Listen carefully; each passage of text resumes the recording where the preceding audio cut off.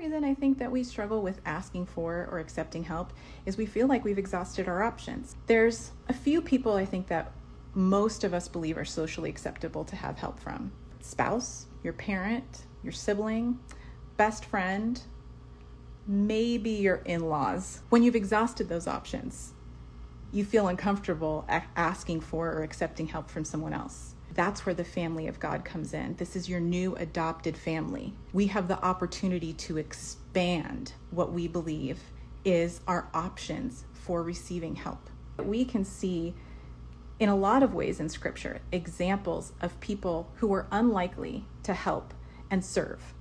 In particular, a baby born in a manger in the middle of nowhere who turned out to be our Savior. We have not exhausted our options when it comes to people who might help us, who we might accept help from.